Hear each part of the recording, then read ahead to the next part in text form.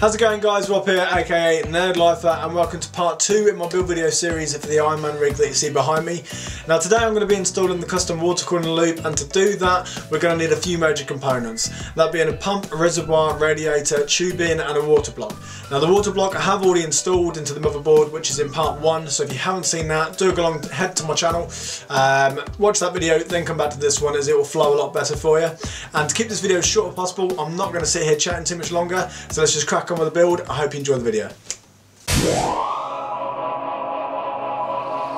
Okay, as you can see, I've got everything I need to complete my water cooling loop. You'll need a radiator, pump, reservoir, cooling fans for the radiator, then obviously all the relevant fittings and hoses for the build. Now, one thing you need to think about before you even start to put this into the PC is obviously you need to get it prepped and ready so that you don't have to pull it out again if you forget something. So it's always good just to tick those boxes before you do it. It's a really good idea to give this a sort of a rinse out with distilled water. Just put a little bit of distilled water in one end, put your fingers over the plugs, give it a good shake. That way if there's anything left in there from production, that will be rinsed out. And then obviously you need to get the fittings into each component, which is what I'm going to be doing now. I've already rinsed out the radiator, so I'm happy with that. So now I'm going to get the fittings into the components. Now one thing you'll notice, obviously these fittings I've got here, they are 7/16 by 5/8 inch fittings, along with obviously corresponding hose. And I actually painted the tops of these fittings gold to match the detail on the fans, which I also sprayed just to help go with the theme that I'm going for with the PC. It just puts a little bit of a custom touch on it and makes it a bit more personal. I've also got two EK 90° fittings which I need to make an elbow with, and you'll see why I need to do that and a little bit later on in the video when we start to mount it into the PC. So that's that. So what we'll do now then is I'm just going to get all these fittings onto each component, and then we'll start mounting it into the to the PC. Okay, so as you can see, I've got all the fittings fitted to the components. Also, obviously, we've got the fans fitted to the radiator. Now, the elbow joint that I was telling you about, which is this one here, the reason I needed that is because once it's in the system, I'm hoping, I use that word very, very strongly, that I'm going to be able to run a hose around the back of the radiator and then into the reservoir. The reason I want to do that is just because it's a cleaner look. I'm really a big fan of minimalistic and uncomplicated, so that should hopefully give me the look that I'm trying to achieve.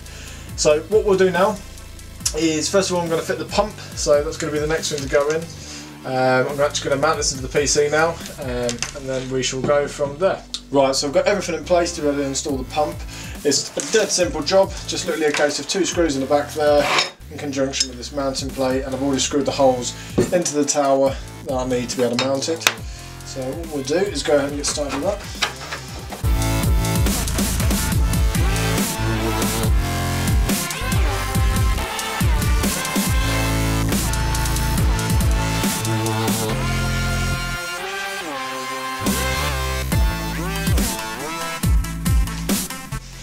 And there we go, that's the pump installed. That's nice and secure in place. And what we're doing now is we're going to fit the extraction fan into the back of the tower, and then we'll fit the radiator. Okay, so before we fit the radiator, it's going to be a really good idea just to fit the rear fan extractor, just to get that done and out of the way, and then that way we can move around that rather than try and scratch anything up or break anything on the radiator, damage the fins, whatever. So what we do first of all is just slide that through the back of the tower, get the wire out of the way.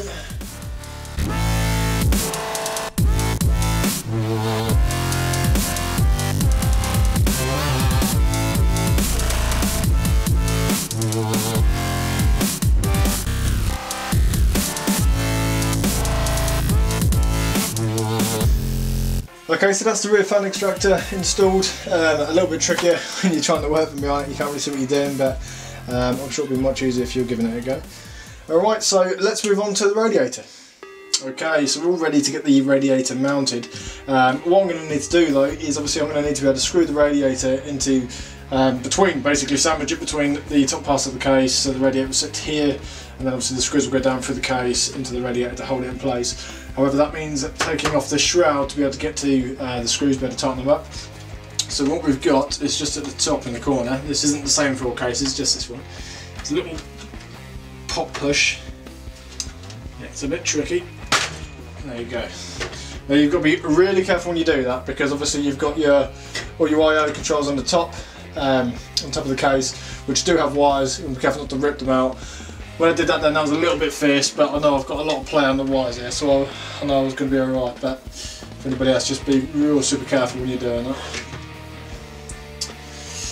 Okay, so as you'll notice, the radiator, I've got everything fitted to it already, including the hose, purely because this hose runs behind the radiator, and that will be an absolute nightmare to get into that compression fitting with it already installed. So I've put that in there already, and that will just sit out of the way because it's on a swivel there, so it's not going to be too much of a hindrance. Much easier than what it would have been to do it the other way, that's for sure.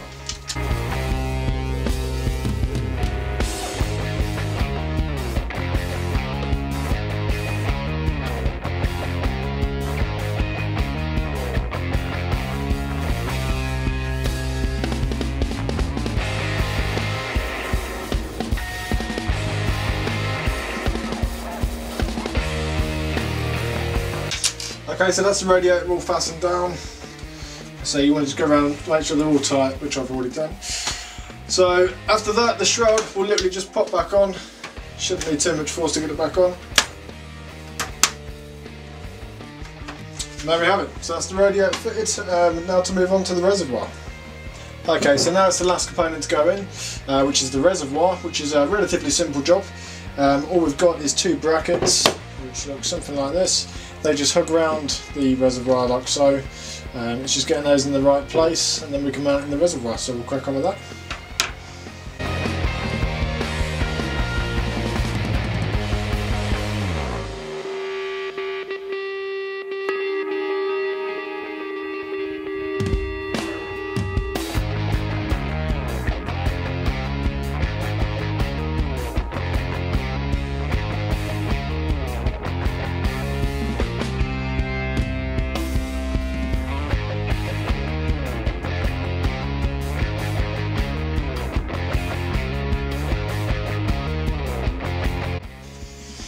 Okay, so that's pretty much where I want that. All I'll have to do now is obviously finally tighten it all down and get that absolutely solid in there. And then the next job is obviously to plumb the system. So we're going to get all the hoses connected and get all that set up and ready. So we'll crack on with that next. Okay, so we're nearly there now. The reservoir's completely tightened down. It's now just a case of getting the rest of the hoses in, getting it all connected, double checking the fittings, and then it'll be time to bleed the system.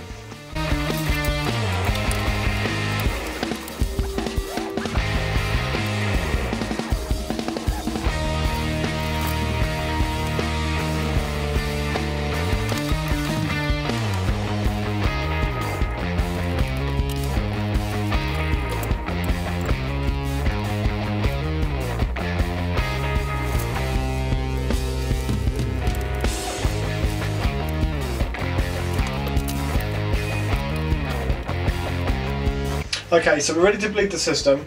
I'm going to be doing it via a jumper cable, which I'm just going to plug into the ATX. This is only an extension. This is not actually plugged into anything at the moment. As you can see, I've got the ATX, which come with the EVGA power supply, which I'll connect behind the unit. And then obviously I've got the paper towels down, so if I do get any leaks, I can catch it early. The tissue will soak it up instead of my motherboard doing that job, which wouldn't be good. So what I'm going to do is just plug this jumper cable in. One thing you might notice, I've got a funnel behind here to get the liquid in. I'm using distilled water at the moment until I can decide what dye and also if I'm putting any additives in to the water. But yeah, distilled water, always make sure you use distilled water if you're just going down that route. And basically there's a straw just on the top of the reservoir with a funnel behind it which you can't see, but that's where I'll be filling it up from. So that's the jumper cable installed.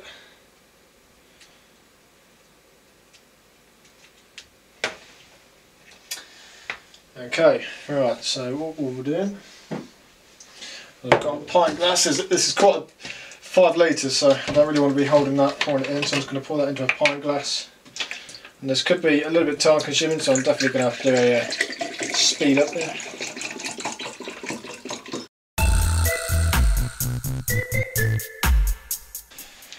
Okay, so we're ready for our first flow, so let's check everything, make sure everything's not leaking underneath.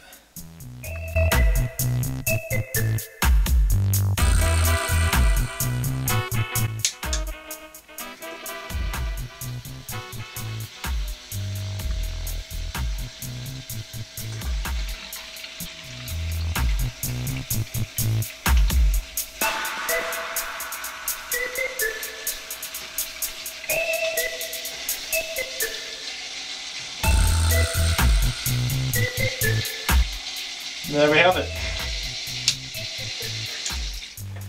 We're going to put a bit more water in there.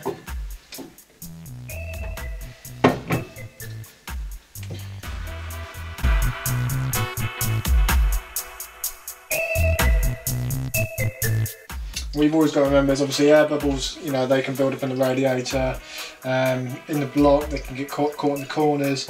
So once it's running, it's a good idea just to give it sort of the whole tower a move back to front and side to side, just to try and see if you can get them to jiggle out a bit. I say I'm going to have to leave this on for 24 hours, so I'm sure a lot of the air bubbles, well pretty much all of them to be honest with you, are going to come out during that time.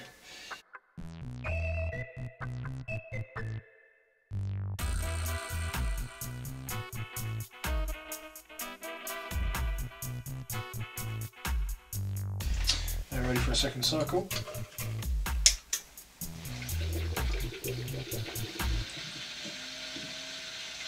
So as you can see, there's just so much air in there. When that drops like that, that's shifting the air out of the way. So that's the water's replacing the air. So there's a lot left in there yet.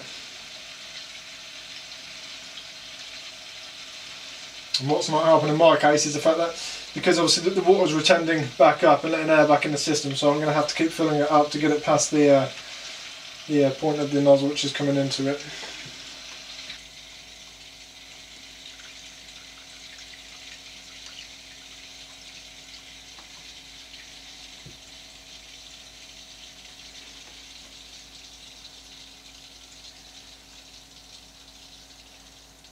So you can hear as soon as that water gets near that nozzle, it just shuts right up.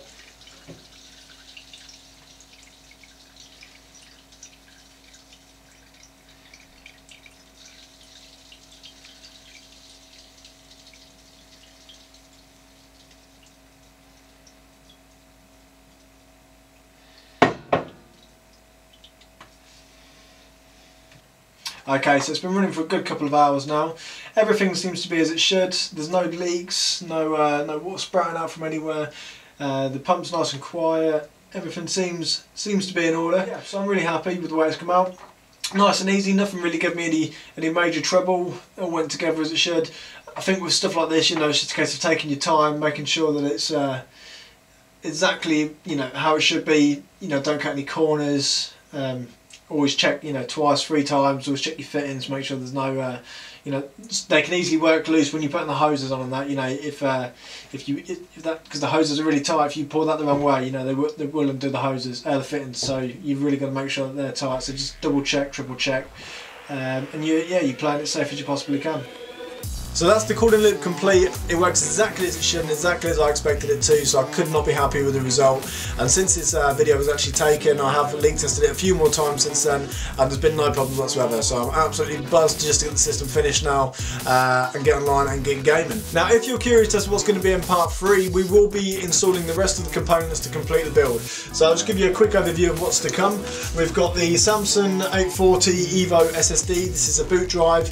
It's only 250 gigabytes, which is more than enough for an operating system to go on to, so I should have really fast boot times with that. We've got the Vengeance Pro Series RAM, that's 16 gigabytes at 1866 megahertz. I can always upgrade more, but I figured 16 is going to be plenty for what I'm going to need. And now as for the graphics card, it's going to be the EVGA GeForce GTX 980 Superclock edition with the ACX cooler. Absolutely awesome graphics card. If you haven't seen much about it, then I don't know where you've been for 2014, but it's an awesome card, so that's going to be pretty sweet. Now as for the hard drive, I'm just going to go with a single Western Digital 2TB Black Edition hard drive just for the mass storage. Unfortunately I haven't got that here yet, as that's still in the post waiting to get here, but when it does you'll see it obviously going into the build. So once again guys, thanks for watching. I really appreciate you taking the time to watch these videos. We're over 100 subscribers now, so I could not be more grateful for the support that I've got. And also, if you'd like to see all the behind the scenes stuff, just check out my Facebook. It's just facebook.com/NerdLife-A. If you can't get to it that way, there's links in the bottom of the videos that you can also get to. So once again, thanks for watching guys, and we'll see you in the next one.